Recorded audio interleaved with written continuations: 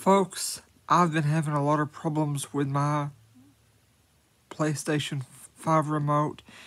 It absolutely will not stay charged long enough for me to play my game, let alone long enough for me to pause Netflix, YouTube, or Amazon Prime 9 times out of 10, with a few exceptions.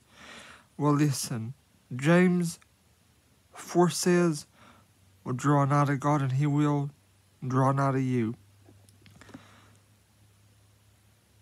John chapter 14 or 15 says, "If you love me, keep my commandments." It's one of the two, but I'm not sure which chapter.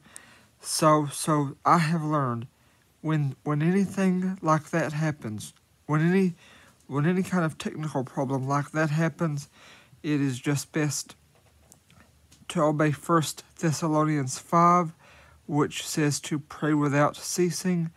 That is a time to get on your knees and pray, to devote as much time as possible to the Lord. That is a time to get on your knees and pray, to want to worship the Lord and to spend as much time with Him as possible. And it is also a smart thing to do if we pray that we won't get interrupted, or if we ask the Lord to teach us how to avoid or how to prevent being interrupted. If this video helps you, I'd like to know. If comments are turned off, that's by accident. Thank you. Please share, like, and subscribe.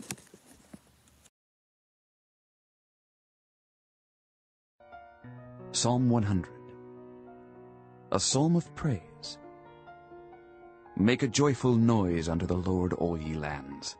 Serve the Lord with gladness. Come before His presence with singing. Know ye that the Lord, He is God. It is He that hath made us, and not we ourselves. We are His people, and the sheep of His pasture. Enter into His gates with thanksgiving, and into His courts with praise. Be thankful unto Him, and bless His name. For the Lord is good, His mercy is everlasting, and His truth endureth to all generations.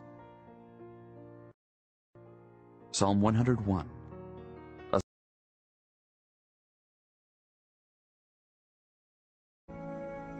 If ye shall ask anything in my name, I will do it. If ye love me, keep my commandments. And I will pray the Father, and He shall give you another Comforter, that He may abide with you forever, even the Spirit of truth. And I will pray if ye love me, keep my commandments. And I will pray the Father, and He shall give you another Comforter, that He may abide with you forever, even the Spirit of truth, whom the world cannot receive. 1 Thessalonians 5, pray without ceasing.